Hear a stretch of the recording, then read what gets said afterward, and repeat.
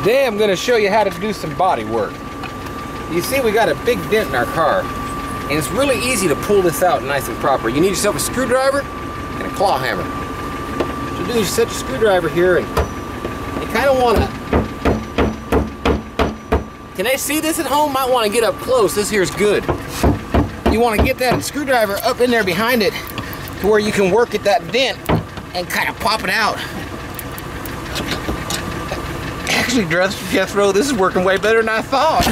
Hell, I might be onto something here. So that's it. Now you got a little hole there you can just plug up with some super glue, and you can keep on down with this right down here and keep making holes all you want. And man, it just makes it look good. You can see we did our logos. We made them match inside. We were just fixing this car up like, woo, buddy.